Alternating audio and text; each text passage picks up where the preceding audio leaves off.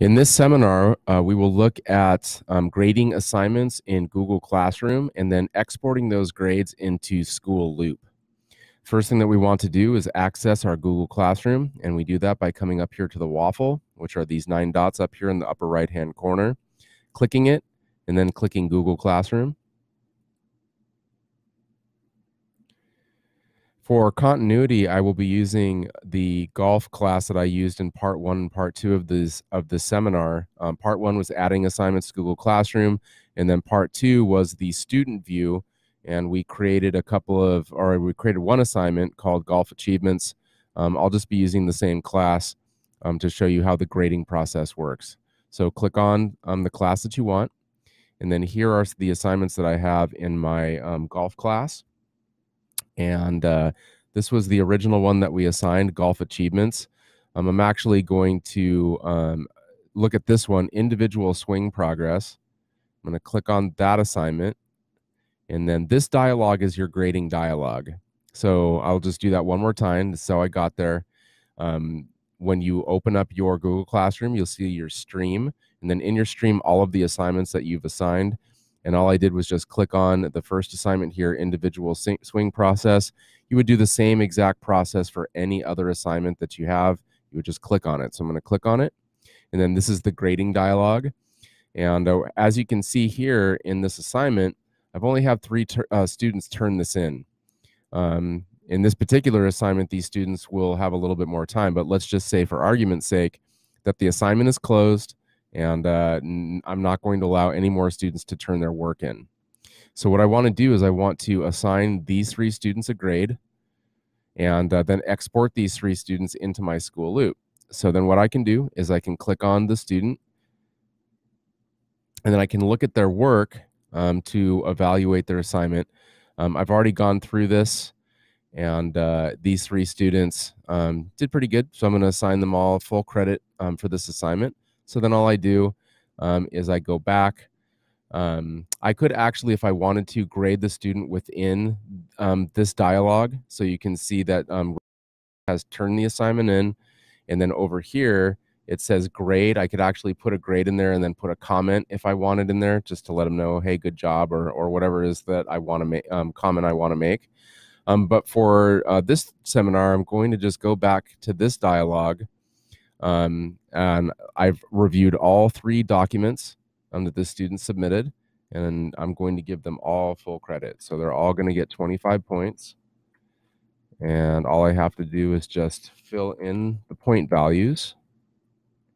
Okay. So all these students have 25 points. Okay. And then these students down here have been assigned but have not turned the assignment in. So they're not going to get any credit for this. Of course, this is just an example. These actual students will have a little bit more time to do this assignment. But like I said, for argument's sake, these are the students that turned it in. So then all I need to do at this point is return this work to them. So I have evaluated all the work. I gave it a score. And then what I would do is I would return it. So I come up here to the return button and I click return, and then it will ask me if I really want to do this. Yes, I do want to do this. So I could, put a comment. This comment would go to all 3 students who've completed this work. I'm not going to do that. So I just click return. And then what we can see is that if I scroll down, now I have a new column called graded. So these students have been graded, and their grade has been turned back into them so they can see what they got. Now, when the student looks at their assignment, in their view, the grade will appear very large up in the upper right-hand corner that they got, 25 or whatever it is, whatever grade it is that you gave them will appear large so they can't miss it. Okay, so I have 0 turned in at this point, 10 assigned. So those are the 10 students that did not do this, and then 3 graded. Now what I want to do is I want to take those grades and just go ahead and add them straight into School Loop. So then all I do is come over here to the gear. That's this guy on the right-hand side, and click on it. Then I want to download these grades as CSV. You do not want to choose download all grades or copy all grades to Google Sheets. If you download all grades as CSV, that will download your entire, all assignments that you've made. So all of your grades will be downloaded. We don't want to do that. We just want to download these grades. So I'm going to go ahead and download these grades as CSV and click it. Okay, and then I'll get a dialog of where I want it to be saved. I'm just going to save it to my desktop. So I'll click save. And then the cool thing about Google Chrome is that it saves down here on the bottom bar, and that's important for the next step. Okay, so we have graded, we've returned, we came up to the gear and downloaded these grades as CSV. The file appeared down here at the bottom. The next step is open up a new browser window. Come over here to your school loop. So here's our school loop, and then I will log in.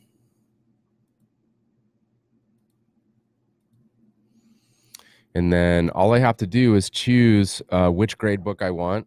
This is actually a pretty good example here because I have two golf classes, one for boys, one for girls, and it doesn't make any difference. I can just drag this file into the assignment screen, and it will work regardless of which class it is it's in.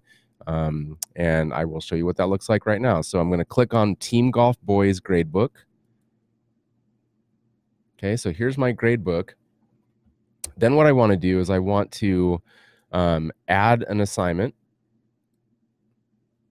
Okay, and what I'm going to do is this was the individual swing progress assignment back here, individual swing progress. I'm just going to type that in again. So individual swing progress, and then we gave it 25 points. I unclick link to Google Courses because I do not like linking my school loop with my Google Classroom. To me, it's more convoluted that way. I prefer doing it this way. It's much easier. So I unclick this. We can, choose whatever date we want. So we have the assignment, individual swing progress, worth 25 points. Now all I have to do is publish it. Okay, and then here's the assignment.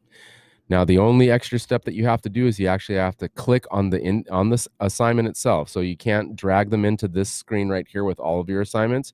All you do is just click on the assignment, and then this dialog will come up.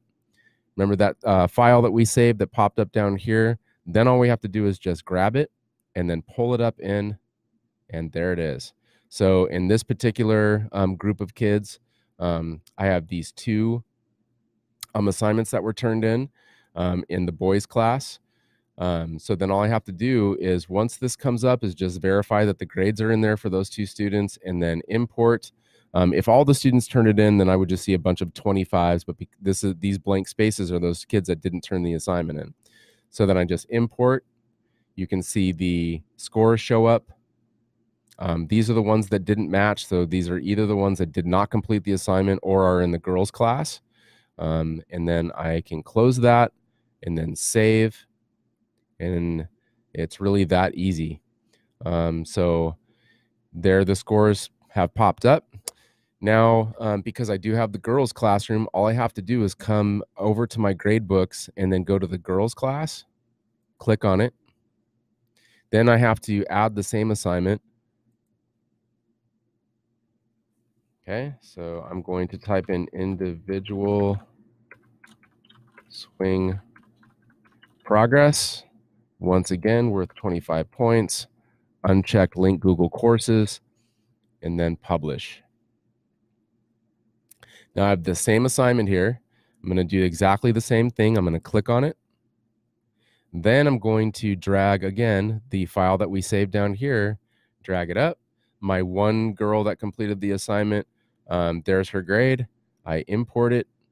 There it is. Of course, all these didn't match because some kids didn't do it and others are in the boys class. And there it is. I'll save and exit. And I've just updated my school loop. This process, once you get the hang of it, can save you hours upon hours of time every week in the grading process, entering these things in, and checking the papers that you assign and sorting through can take quite a while. I found that this saves quite a bit of time. Okay, so that's part 3. That is creating the assignment, grading it in Google Classroom, and then dragging those grades out into School Loop. Thank you very much.